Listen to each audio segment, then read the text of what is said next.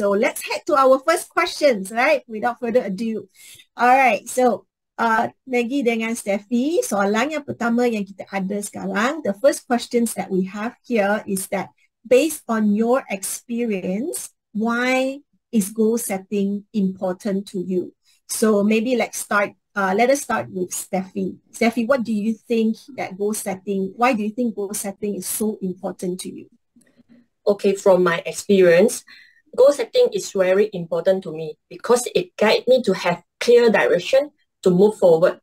For example, when you drive, of course, you have a destination you want to reach. If you don't know how to reach that place, you will use the ways to guide you, right? Goals are similar like navigation, which lead us to success. And it helped me to break down the big goals into small goals. Short term in 4 months, and mid term the next 4 months, and long term in a year, what I want to achieve every quarter. And it encouraged me to take action every day and help me to keep improving. Goal setting will hold me accountable to myself, and remind me as a brand new leader what I can create for my team in this career. All right. Thank you so much, Steffi, for that very clear.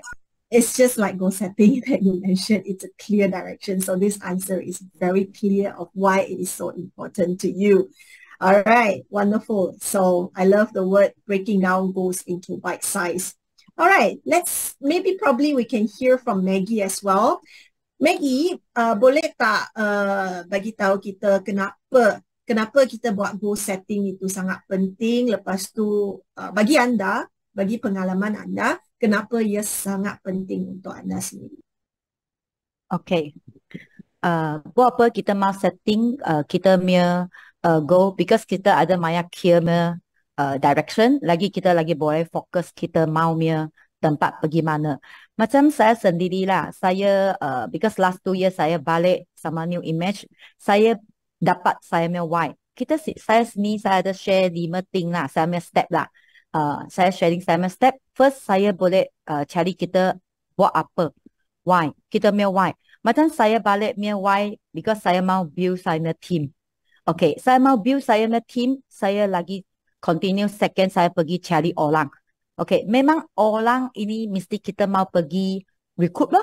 Macam saya lah, saya punya thinking second, saya mau pergi recruit orang, pergi tolong orang sampai continue cari dapat saya punya business partner. Second ini saya bikin. Nombor 3, saya mau macam start. Macam start. Saya mesti mau buat sendiri.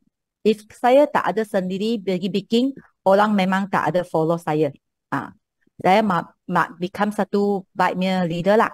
Nombor 4, saya mesti mau kasih kita due date.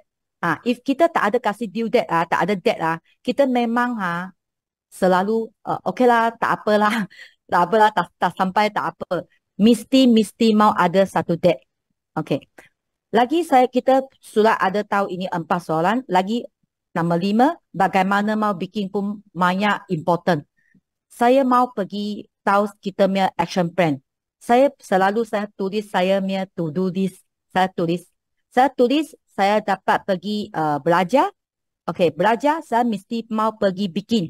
If saya tak ada bikin, saya tak tahu ini barang work atau tak work. Sekali saya pergi bikin, saya dapat ada efek, saya copy kasih saya punya team. If ini macamnya step saya balik sampai kenapa. Okay, buat apa, kenapa saya mau bikin ini 5 step. Saya punya ini point semua mau kasih dengan saya punya action plan together, dapat saya punya goal. Because saya punya goal mau build saya punya team become besar. Selalu saya punya goals, saya continue bikin ini 5 thing lah. Lagi boleh dapat saya punya goal. If you nak tanggap banyak penting buat business new image, kita mesti mau setting goal. If tak ada setting, kita tak tahu kita macam pergi tulis kita punya to do list. Ini saya punya experience sharing Terima kasih Maggie, terima kasih dengan steps-steps yang anda bagi. Saya rasa ni memang betul, di mana kalau bila kita buat maklumat, penetapan maklumat, ya boleh bagi dia boleh menjawab soalan-soalan yang 6 ini. Okey, apa, kenapa, mana, siapa, bila dan bagaimana.